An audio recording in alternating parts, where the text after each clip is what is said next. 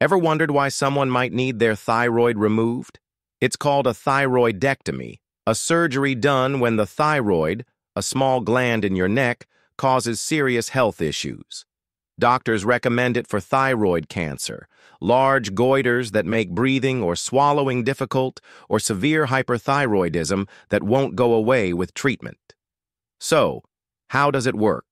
The patient is put under general anesthesia, and the surgeon makes a small incision in the front of your neck, carefully removes part or all of the thyroid, and in some cases, nearby lymph nodes, especially if cancer is involved.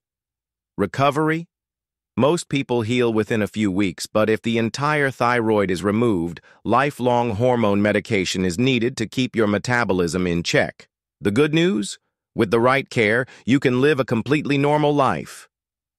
Cool, right? Know someone who might find this helpful? Share and follow for more quick medical insights.